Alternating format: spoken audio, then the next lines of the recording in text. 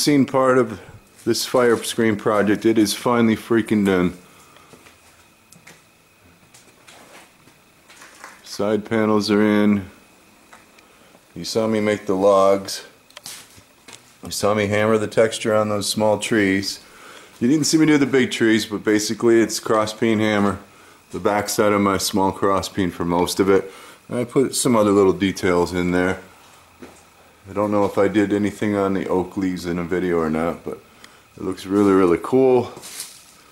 And it is freaking done.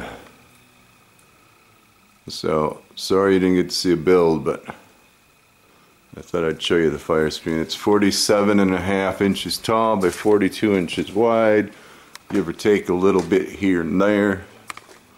Put a little leaf on there for a pull so we can open and close the side screens when he puts it in.